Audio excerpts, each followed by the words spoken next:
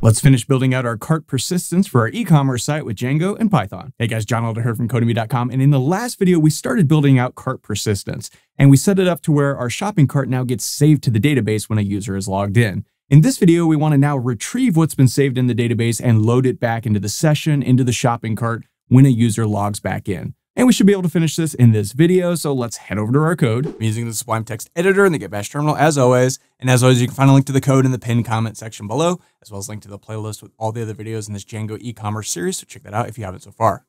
And I should mention, if you like this video, want to see more like it, be sure to smash the like button below, subscribe to the channel, give me a thumbs up for the YouTube algorithm, and check out Codemy.com, where I have dozens of courses with thousands of videos that teach you to code. Use coupon code YouTube50 to get 50% off lifetime membership to all my courses, videos, and books for one-time fee, which is insanely cheap. Okay, so in the last video, we set it up to where our shopping cart gets saved to the database whenever a user is logged in.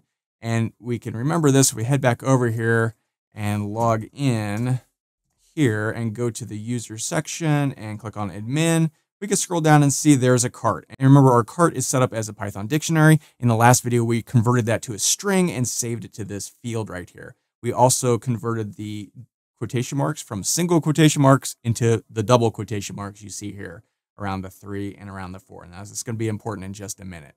Now, this is great. This is what we did in the last video. But if we log out and head back to the website and then just log into the website, you can see our cart says nothing. And if we click on it, there's nothing there. Well, that's because it's been saved to the model, but we're not then pulling it out of the model when a user logs in. And that's what we want to do in this video. So this is definitely a function of the login process. We want this to sort of fire whenever we log in, right? So let's come to our views.py file in our store directory here.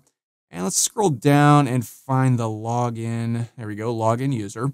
And this is our regular login user section. So if they've filled out the form to log in, we get their information.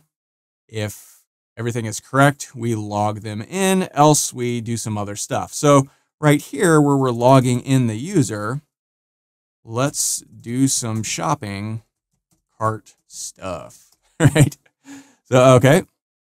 First, we need to get the current user. So I'm going to call this current_user. And we want to set this equal to, and we need to get not just the user. We already know who the user is. It's this request up here, right? And this right here, this user. We need to get their profile. So that is going to be profile.objects.get. And what do we want to get? We want to get the profile that has a user__ID equal to the request.user.id.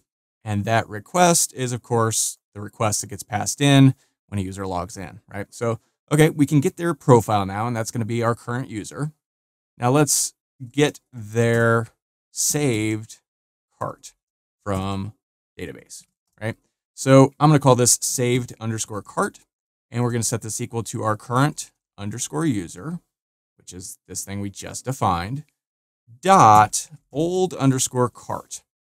Now, why old cart? If we look at our models.py file in the last video, we added this old cart field, which is where we're saving the Python dictionary that is the shopping cart. But it's not a Python dictionary. We've converted it to a string. So we're going to have to reconvert it back to a dictionary here in just a second. So in fact, let's just go ahead and do that now. Let's convert database string to Python dictionary. So first, we need to determine if there is a shopping cart. Do they have something saved in their cart yet? Did we save something to the database? Is there anything in saved cart, which is current user.oldCart? Well, we could just do an if statement. So let's go if saved_cart, and that will check to see if there's something in there. If there is, we want to convert to dictionary using JSON. Now, we're going to use JSON for this because JSON will convert a string to a dictionary very easily, right? But in order to use JSON, we need to import it. So let's come up to the top here and let's just import JSON. And JSON stands for JavaScript Object Notation, which is kind of like a Python dictionary in JavaScript form, sort of, kind of. Anyway, let's come back down here to our login section. Right here, we can convert this by just naming it. Let's create a variable called converted_cart. And we'll just set that equal to a JSON.loads. And then we can just pass in whatever our saved cart is. So I can just copy this and pass that in. Now that will convert that string into a Python dictionary. Remember, the string looks like this, 3-2, and I don't know, 4:1, something like that. In a string format, it converts it back to a dictionary. So, okay, that looks good. Well, now we've got that thing. Now we just need to add the loaded dictionary, or let's say loaded cart dictionary, to our session, right? Let's get the cart. So I'm going to call this cart, and that's going to equal to our cart, and we want to pass in our request. And remember, we've done lots of stuff with the cart in this views.py file because up here somewhere we imported it. No, we did not, it looks like. So we need to import it. So let's come up here to the top, and let's go from cart.cart. We want to import our cart. And this is cart.cart because remember we have this cart directory. That's this cart. And .cart because inside of this directory, we have this cart.py file, right? Inside of there, we have our cart class, right? So that's this guy. So from the folder cart, we want to import the file cart.py technically, but you don't have to put the .py on there. And inside of there, we want to import our cart. So, okay, we've imported it now. We've also imported our JSON. So now we've got this thing. We can do stuff with it. So let's come back down here. And what do we want to do? Let's loop through the cart and add the items from the database. Remember, we've converted it from a string into a dictionary, so we can loop through our dictionary, and for each item and number in the dictionary, we can add that to the cart. So book number 3, we have 4 of them. Book number 2, we have 6 of them, or whatever, right? But we need to do that using a for loop. So let's space over here. So let's go for, and we're going to do a key value. Remember, a Python dictionary is a key value pair. So remember, this is our cart. So we've got like 3:2 and I don't know, 4:1 or whatever. This is book number 3, Intro to Python Programming, and we have 2 of them. This is Intro to Tkinter Programming, and we have 1 of them. But these are key value pairs. See, there's 2 of them, pair, right? The first one is the key, the second one is the value. So we can loop through and grab the key and the value using for loop, just like this. So we can go for key, comma, value in what? Well, let's get rid of this here. Well, in our converted cart, right? That's the thing we converted using JSON. So in converted cart. And when we loop through a dictionary in Python, you have to call the .items function. So that will grab each item from the dictionary and then loop through and grab the key and value for each one. So this is a colon here because this is a for loop.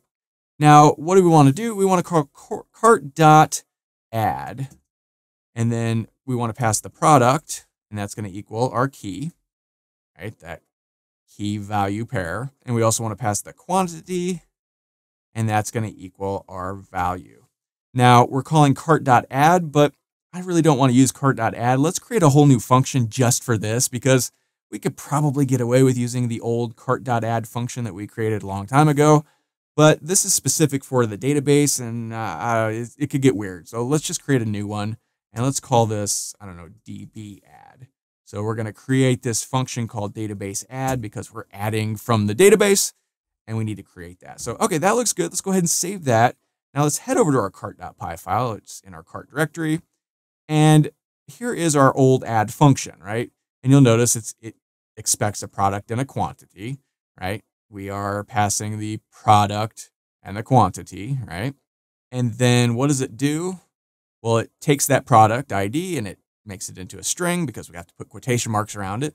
It takes the quantity. It also puts it to a string for some reason. I don't remember why we did that, but whatever. And then here it does some logic. It says, hey, if whatever this product ID, if it already is in the cart, we don't want to do anything. We don't need to add it again, right? It's already there. Otherwise, if it's not there, add it to the cart and then save the cart, right? Now, this is all the stuff we did in the last video. So what I'm going to do is let's just come up here and let's define dbadd. We also want to pass in self. We want to pass in product. We want to pass in quantity. right? And then I'm just going to kind of copy this whole thing, right? And paste it in. I think we can get away with that. So again, it's going to grab the product ID and the quantity. If it already exists, it's not going to add it again. If it doesn't exist, it's going to add it and then save it to the session, right? Then it's going to say, hey, are you logged in? Of course, we know they are logged in. If that's the case, it's going to grab their thing and re-add all of this that we just added. Now, why would that be? Well, because think about it. We might have a shopping cart saved in the database and then leave, log out, come back, don't log in, put other stuff in the shopping cart, then log in. Well, if that's the case, we've got stuff in that shopping cart. We're now re-adding that to the saved cart. So we're going to keep this section. I think that will work. Okay, so let's go ahead and save this and see if that worked. That was a lot of stuff, a lot of moving parts. So let's log out and let's add something. Let's add 5 of these guys. And let's add 2. Well, actually, we don't need to do that at all. Let's remove that because we've already got stuff saved in our database. So now let's just log in and see if that works. So let's go admin. If this worked, we have a problem. What is gone wrong?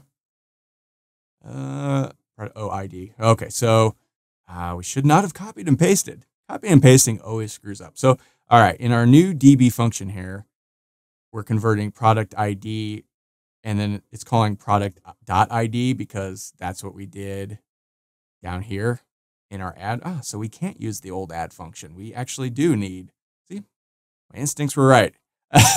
Anyway, we just need to take off this .id. There we go. All right, go ahead and save this. Now head back over here. Let's go back and try this again. Reload, admin, type in the password, boom. And there it is. Our cart has 2 things in it. So let's test this out. Let's remove this. Now, we're going to have a problem here. There's only 1 thing in our cart because we just removed it. But if we log out and then log back in, boom, 2 things. What happened? We just deleted a thing. How come now there's 2 things again? Well, we need to update our delete function and maybe a couple other ones as well to deal with this new database thing, right? So let's come down here to our delete function. Whenever we delete something, we need to save the new updated deleted cart to our database. And we already know how to do that. We did that in the last video. So we could just copy and paste some stuff. Hopefully it won't screw up. Let's see. Let's go to our add function. We did it in the last video. Here is where we deal with the logged in user stuff. So let's just copy all of this, come back down here, and underneath this, paste it in. So again, we're deleting a product. We're saying, hey, grab the product ID, delete it from the cart, save the cart, right? Now, if the user's logged in, then we also need to save that new cart to the database, right? And strip out our quotation marks, do all the things from the last video. If you didn't see that, check out that video. It's in the playlist. And all right. So, okay, let's go ahead and save this and test it. Head back over here. Let me reload this. So here's our shopping cart. Let's get rid of this book. All right, so now we've only got 1 book in there. There's 5 copies of it. 1 thing in our cart. Now when we log out, all right, we log back in. Boom. Cart is correct. There is 1 thing. All right, that works. That looks good. Same deal here with update. If we change this from 5 to 2, this goes down to 2. Again, if we log out, log back in, and go to our cart, it says 5 again. Because again, we have to do the same thing we just did to the delete function. That's hard to say, the delete function, with the update function. So, all right, let's do that. I'm just going to grab this thing from our delete function, and let's go looking around for the update. Oh, there it is right there. So right here, before we return anything, let's just paste that in.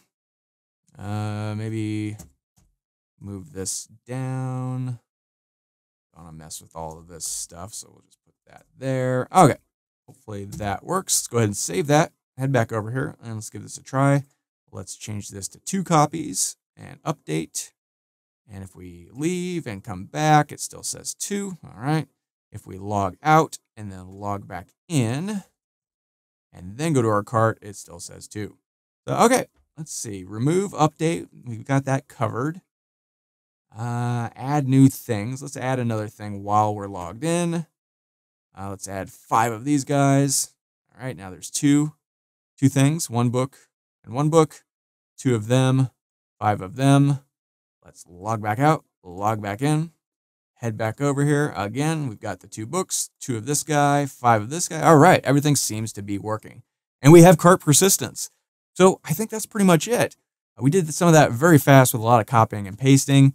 You can check the code in the pinned comment section below if you need a copy of the code. But you should probably already have that from the last video if you've worked through that. Either way, not too tricky, really. And it all kind of starts, obviously, as you would think, with the login user function. Again, we just grab our profile, get the thing out of the profile, the shopping cart, saved cart, convert that to a Python dictionary, because remember, we saved it as a string in the database. And if you missed that last video, we did that because it's really hard to save a Python dictionary in a database. It just, I don't know why, it's just a hassle. You can do it, but you have to import different libraries and there's lots of code involved. So to get around all that, we just converted our dictionary into a string, saved it in the dictionary, saved it in the database, pulled it back out of the database as a string, and then used this JSON.loads function to reconvert it from a string back to a dictionary. Super easy, 1 line of code, can't beat that. Love the simple solutions. Whenever something is complicated, you just kind of use your brain to rethink it, reframe it. We don't need to save it as a dictionary. We can save it as something easier and then just go from there. So then we take our cart, we loop through it, add the thing from the dictionary that was saved in the database to the cart. And that's all there is to it. So that's all for this video. If you liked it, be sure to smash the like button below, subscribe to the channel, give me a thumbs up for the YouTube algorithm, and check out Codemy.com where you can use coupon code YouTube50 to get 50% off lifetime membership. So that's access to all my courses, over 60 courses, thousands of videos, and the PDFs of all my best-selling coding books. Join over 190,000 students learning to code just like you.